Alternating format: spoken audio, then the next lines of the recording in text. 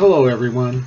I hope this finds you well and doing good, staying healthy in this pandemic environment. Today is June 9th. I have a little bit of time, so I thought I'd talk a little bit. Today's talk is going to be about ego. And there's a couple things. I haven't really planned this out specifically, but I'm going to give it a shot. And I hope this helps some people. These are just simply my thoughts, my experiences. By no means have I grown to a place where I could preach about anything. I can only talk about my experiences and things that are going on.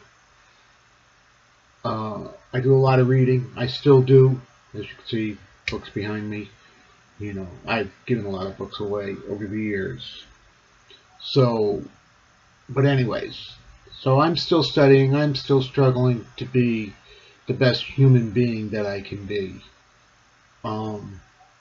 These days, with demonstrations and the riots going on for George Floyd, I have a very good friend, a black guy, and he's,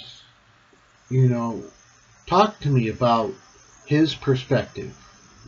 And I've read some things online that talk about a black person's perspective and how they're hassled by cops all the time, and I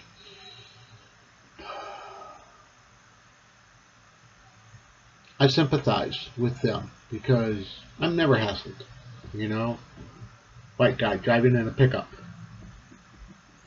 They don't hassle me. I don't know why they would want to hassle anybody else. It used to be statistically you could say this and you could say that, but still, unless they have true just cause for pulling somebody over, and even then they technically have limited rights, but they tend to step over those rights because most people don't know their rights. And if you, especially as a black person, if you try to put your foot down and say, I know my rights and this is what I want, you can end up in a world of hurt. And this is not the way the world should work. It really shouldn't. I have a number of colored people, if you want to say that, people of brown color, as friends, as family. Many part of my family. And I love them all dearly. I mean, they're people. Some are better than the others as human beings. The color of their skin never comes into play. It never makes a difference.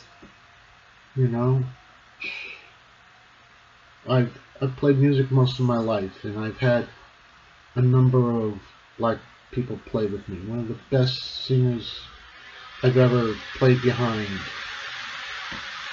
I played behind an R&B band for 20-something years, and most of the band was black, except me and the guitar player. And it never made a difference, They were people. Real persons. Color didn't make a difference. Jeez. Their talent is what set them apart as people, and their personalities, and their spirit.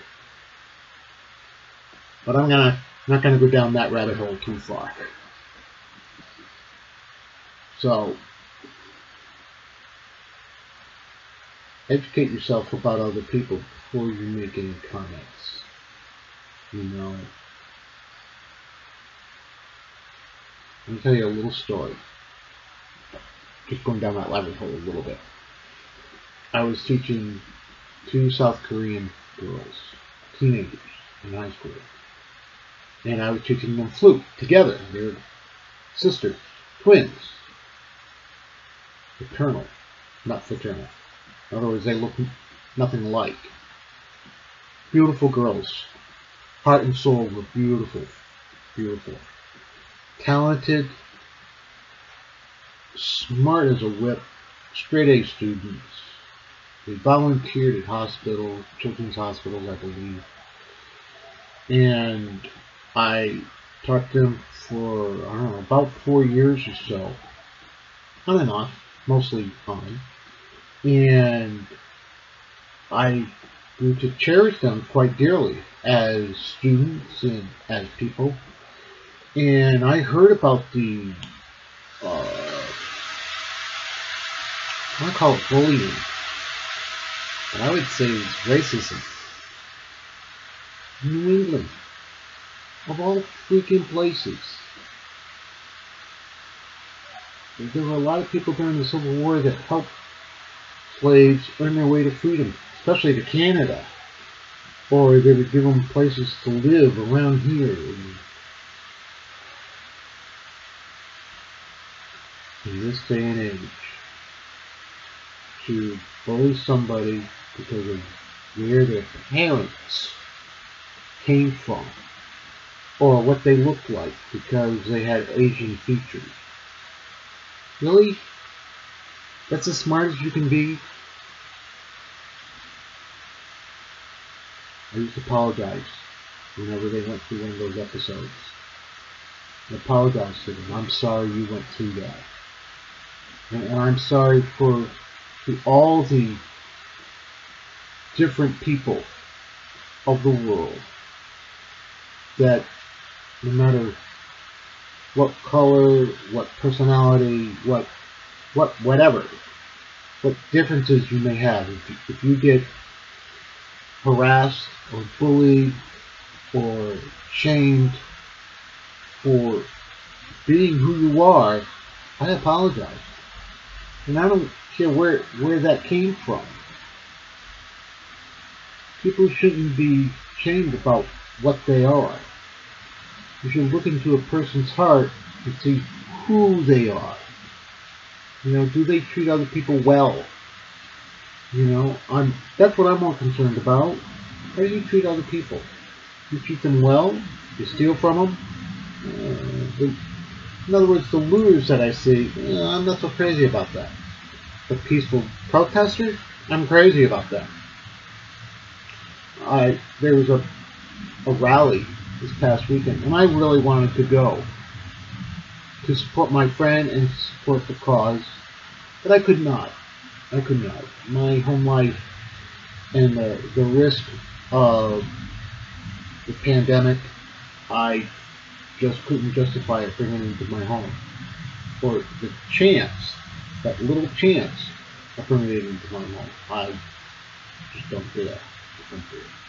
But I was there in spirit with them, and I called my friend who did go, you know, every day, Saturday and Sunday, even Monday, and asked me, how did it go? How were things? How were you? Luckily, things were very well. Very well. And I'm very proud of him. He did a Drum for Peace thing, 2 days in a row. Guy's older than I am. And he poured his heart out. He was, this poor guy was exhausted when it was over Sunday night. And I give him kudos for doing something good in the world, trying to bring a little bit of peace to the world. You know, we should all do that. So, that's my take on that.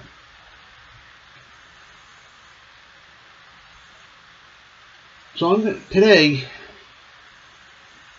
I haven't said this yet, but if I have, I'm repeating myself. We're going to talk about ego. I've learned a lot recently. When I was in high school, college, I took some psychology courses. Nothing in depth, mind you, just general overview courses. But they always talked about the ego, the conscience, and the subconscious, and all of that. And I was raised as a Catholic, and I remember thinking about God as this not so benevolent entity that we had to fear because he was a jealous God. And Jesus as his wonder, savior, perfect human being that we could never attain to, they were supposed to try to emulate, but a lot of people spoke the word but didn't do the deed, so to speak, didn't do the action. And I admit, if you really read the Bible and acting like Jesus did, that's a tough road. Especially nowadays. That's a real tough road. I wish I had the strength of courage and spirit to follow that path. Sadly, I do not. But I have a home life. So I'm trying to use my strength of character and courage to carry my home life the best I can. But I've been doing a lot of reading, especially from Dr. Wayne Dyer with his books. I read one of his books in the past, and I've been rereading it, and I'm going on to other books.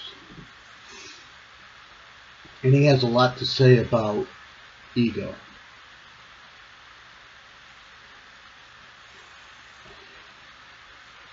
Let me say this about my current understanding of what I think our ego is. There's 3 parts to a person. Some people think of it as mind and heart. Nowadays, I tend to think of it as ego, mind, and spirit. Let me explain a little bit about what I think those are. Your ego is your emotions, good and bad. Okay? I talked about the wolves last week in making choices, right? But to me, the ego part is the emotions. The emotional part of us. Our feelings. Good and bad. Happiness, sadness. Not that we shouldn't have them. We should have them. We're human beings. We were genetically, biologically built to have emotions. And we should. We should. They can get us out of bad situations. Sometimes they can get us into bad situations.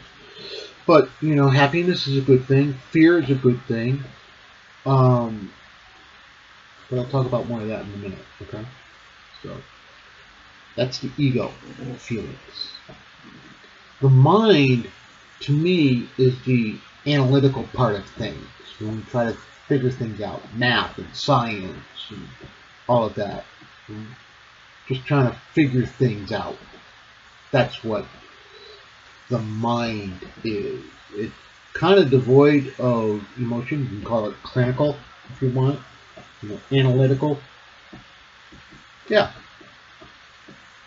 I'm hip to that. That's what I think it is. But then there's the spirit of us. The soul, if you will. Spirit is that God made part of us that came from the no form to form. If you dig deep down into quantum physics, beyond the subparticles and the microparticles and the quarks, and beyond that, and beyond the energy and the particles, you came from no form. So at some point, our no form became form when we were conceived.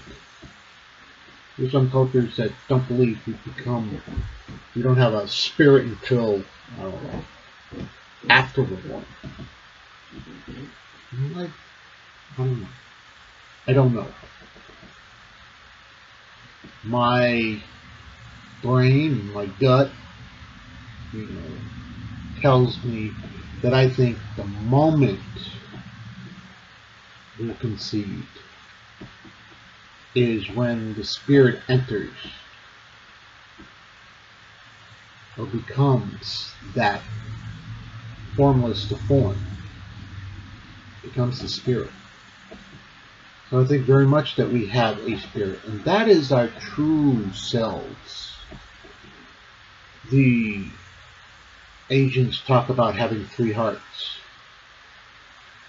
your public heart, your private heart, and then your true self. And yeah, I think that's what the spirit is our true selves.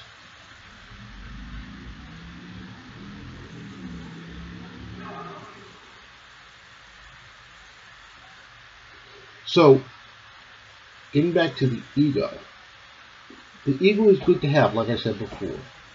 You know, if you become frightened, there's a reason. When you become happy, there's a reason, right? Become sad, depressed. And sometimes, for some people, they just can't control those emotions. And sometimes, biologically, there's this fire in the brain that hormones, too much this or too much that, fire in those emotions just come reflecting out. And it's a struggle for them. You know, guys that have gone through war with PTSD.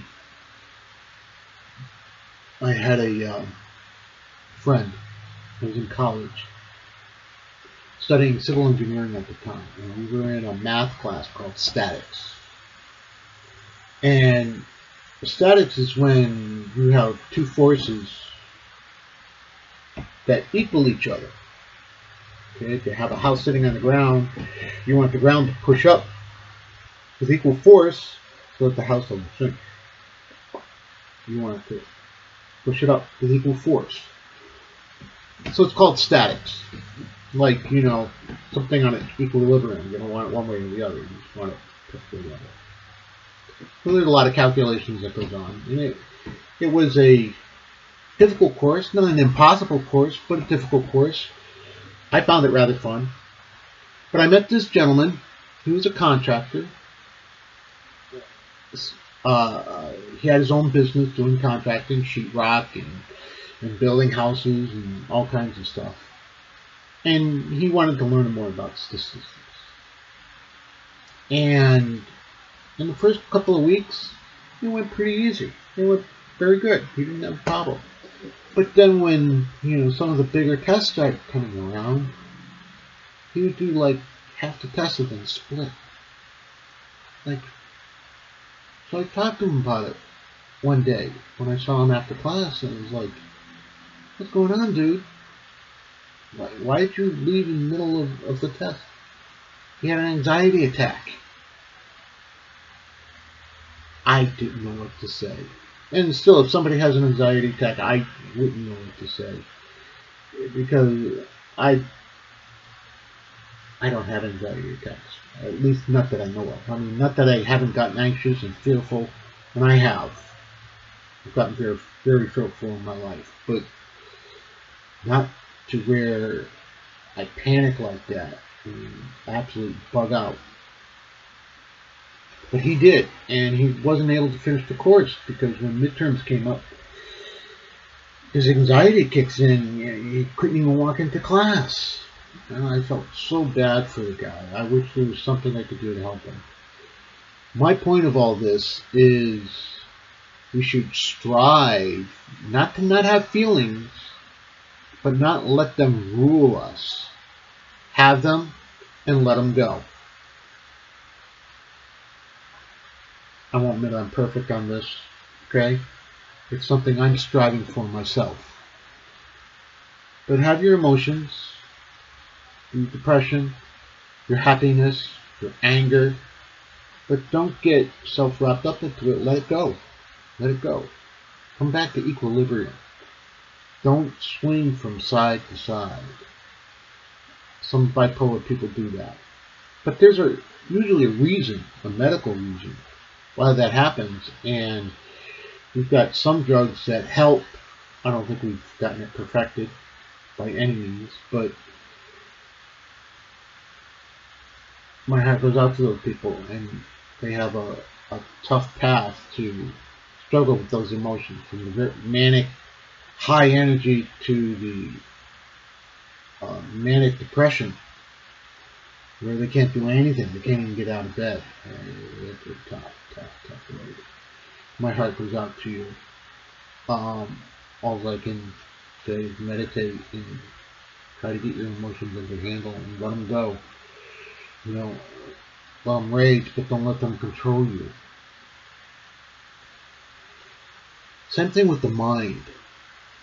And this happens to me a lot, and I'm working on it, where my brain goes into overdrive and I start thinking about things, not necessarily emotionally, but analyzing and overdrive. And sometimes music will take over. And I'll analyze that. And I don't mean to, but it happens to me.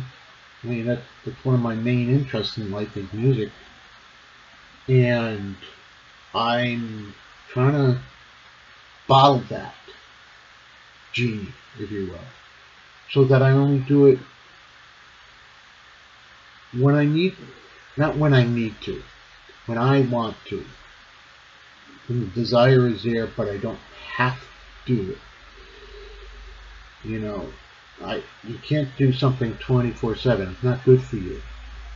I'm not saying moderation. You got to have passion about what you do, but be totally focused on what you're doing and enjoy it.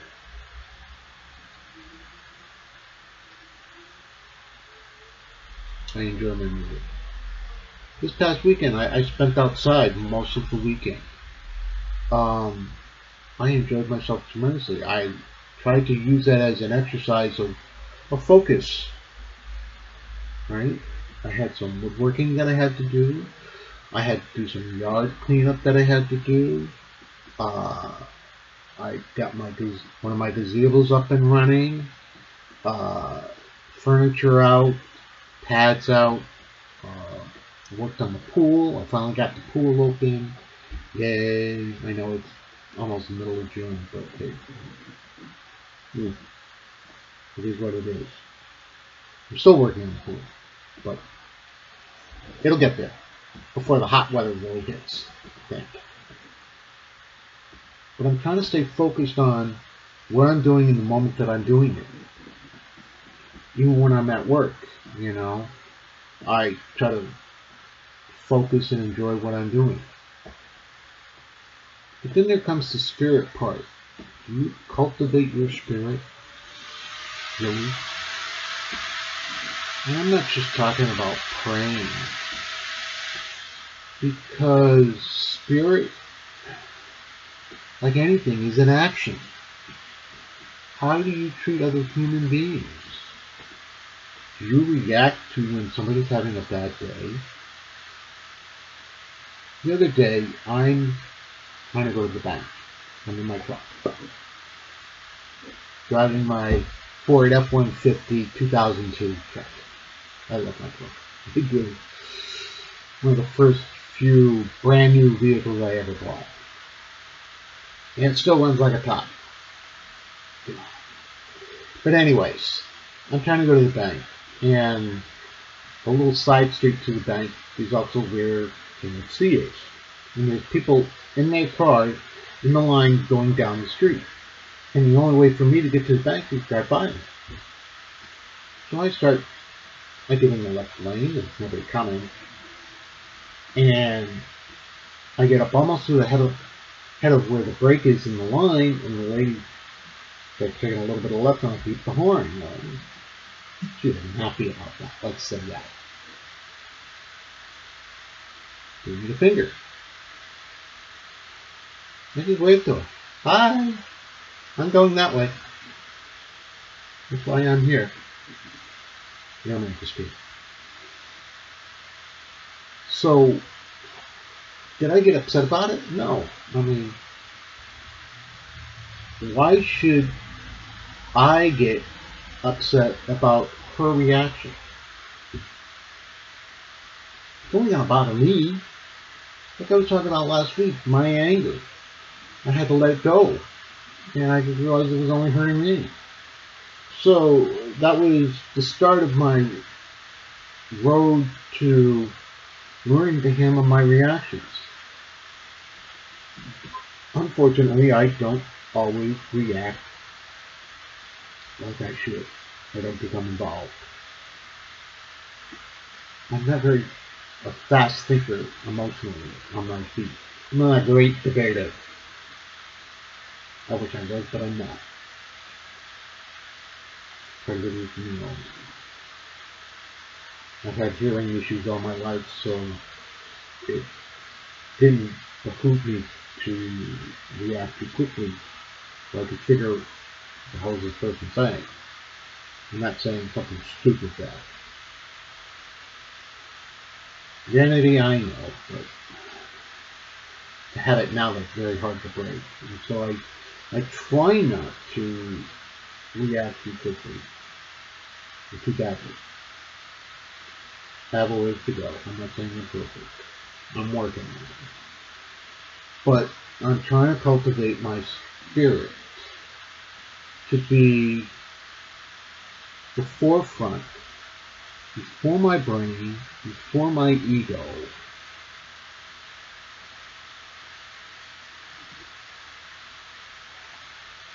Do you do that? You think about that? We come from God. We are children of God. We are all things, everything has to come from God. It came from something. It came from formless to form. Who created the forms? I believe God. Or if that's what you want to call it. You can call it this Great Spirit. You can call it the Tao.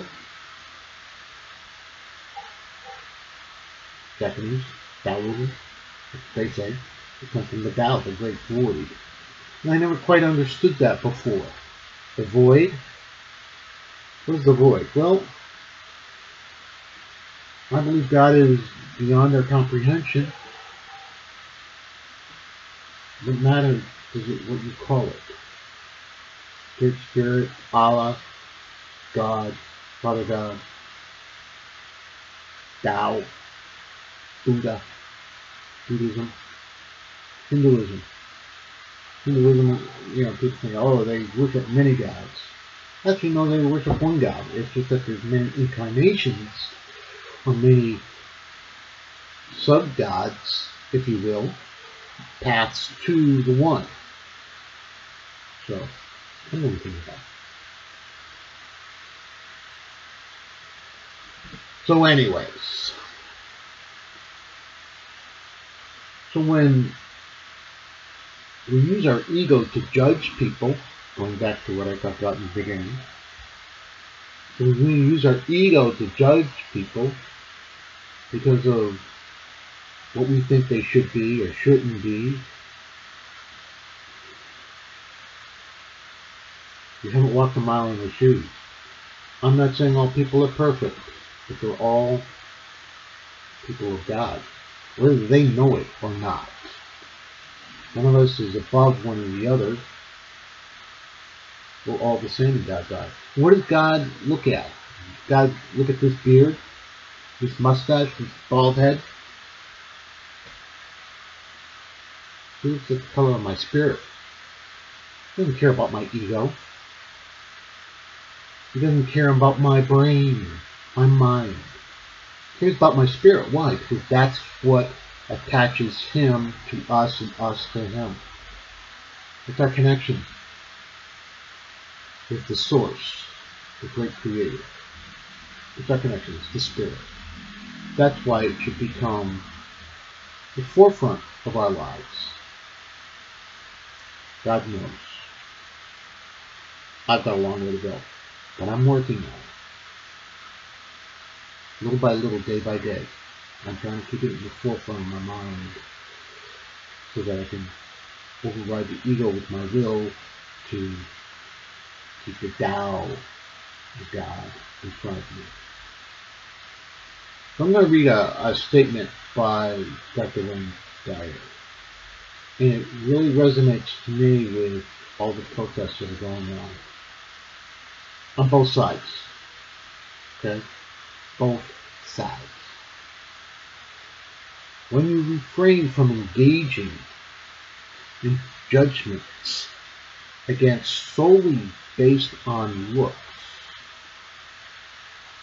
you become an instrument for change. Powerful words. I'm going to say it again. When you refrain from engaging in judgments based solely on looks, you become an instrument to change back to the way God. I believe that to be true. That's a truism. There are many, but that's one I believe to be true. Don't look at a person's haircut. Don't look at the shape of their clothes or what they're wearing or the gold on their fingers or whatever else around their neck or how they dress, the shoes on their feet. It's the color of their spirit. What color is their spirit? How big is their heart?